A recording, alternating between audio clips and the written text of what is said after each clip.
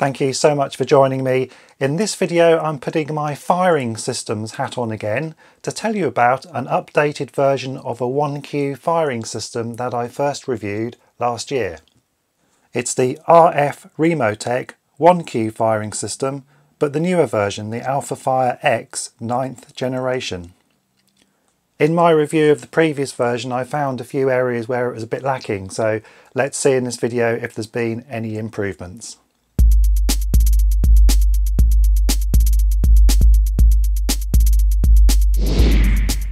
Before we go any further, just to say this is not a sponsored video. I bought this system entirely with my own money. There's no affiliate codes or anything like that, so I'm not incentivized to say one way or the other if this unit is good or bad. Okay, so a 1Q firing system, what do you use them for? For back garden displays, the normal approach is to use something like this. This is a 4Q firing system. You can expand on this to get 8Qs, 12Qs and so on. On the shelf behind me is an Ignite system with 18 Qs. But there are certain circumstances where you may have a firework that's physically a long distance away from your firing system, or maybe you want to spread some fireworks out across a wider area. That's where the 1Q systems can come in handy. These are often referred to as distributed firing systems because rather than having all of your igniter wires coming back to one central point, what you do is you assign one of these to each firework, and then you can place them pretty much anywhere without having to run lots of extension wire. Another potential use in a back garden display would be using the one button remote control. If you have a family member or a guest of honour and you want them to start your display, rather than giving them your main remote control with lots of buttons they can accidentally press, by assigning the start firework just to one of these and giving them this, the only thing they can fire is that one firework. So what's changed compared to the previous version? Let's take a closer look. The latest version is on the left here. As you can see, it's a similar concept with one terminal to connect your igniter, a pairing switch and a master on-off switch. Flipping around to the back now, and you can possibly spot the main and critical improvement with the newer version, again shown on the left. And there we go with the battery cover off. The new one, as you can see, takes a 9-volt battery. This is an improvement over the 6 volts from the old version, which came from 4 1.5 volt batteries. Like the previous version, this should only be used with compatible 1, 4 or 12 button remotes. Don't assume if you have a remote that looks similar to these that it will work. My DB04R remotes, for example, don't pair with this system at all. The easiest way to make sure is when you buy a system is to buy a remote control at the same time. A closer look at the front now, and I've angled it so the light's reflecting off it just so you can read the writing a little better. And for the record, here's a closer look at the back. Pause this if you need to. Pairing this system with a remote is slightly less fiddly than it was on the old system, so let's head over to the test bench now and have a look at that. I have a bulb in place of an igniter here so we can see when it fires. Now let's move the switch from off into the middle position where it says sync and test.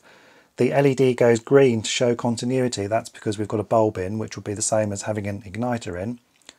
Moving up to arm, and the LED will go red to warn you that the system is live.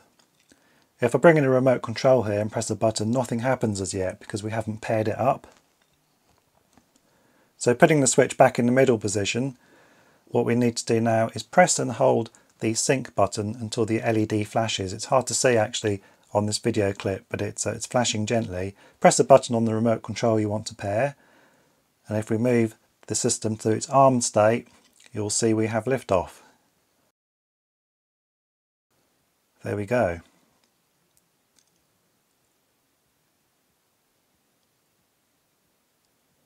If I bring in another remote control now, which is compatible with this system, and press buttons, nothing will happen because again this hasn't been paired. So let me just quickly pair up a button on the 4 button remote control.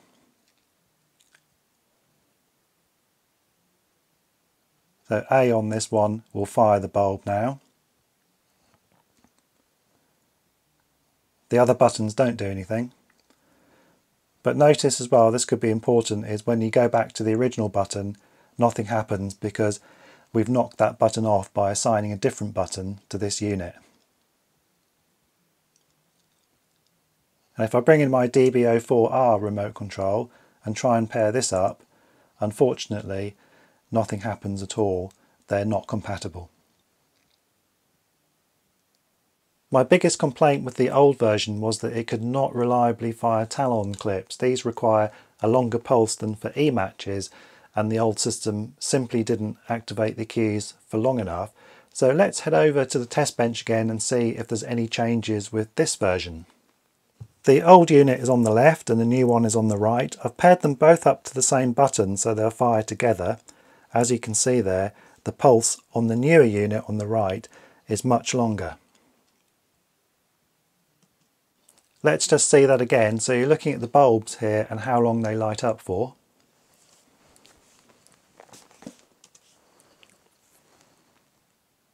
It's worth pointing out that if you keep your button pressed on the remote, the system will still only fire the pulse for the length that you've just seen on the video. This differs from some of the 4Q systems where if you keep your button pressed, the system will fire for as long as you've got your finger down.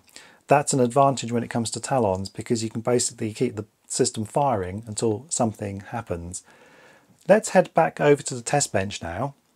This is just an experiment pressing the button repeatedly. On the old system there was a built-in delay timer which stopped you firing for another 5 seconds or so.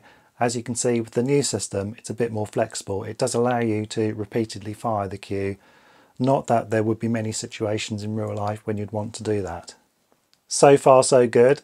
So let's head out to the garden for the all-important test now. Will it fire a talon clip-on igniter?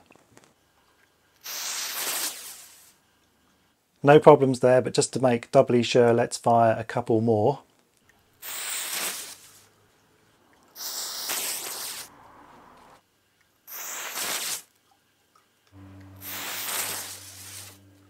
So that's 5 in total. I think that's a pass. Let's now try firing 2 talons, and I'm wiring these in parallel, which is the recommended way to wire these up rather than in series. No problems there, so let's jump up to 4 talons now, also wired in parallel, to see if the system can fire these. No problems there. I didn't try E-matches on this system because if it can fire talons then it can almost certainly cope with E-matches which don't require as long a pulse. Now a few important caveats with this test. The batteries were fresh and at room temperature. The igniters were only 0.5 metre lengths and it was a warm sunny afternoon. So if you're going to be firing different numbers of igniters at different lengths in different temperatures and so on, I strongly recommend you do a test run first in your specific situation to make sure that everything works.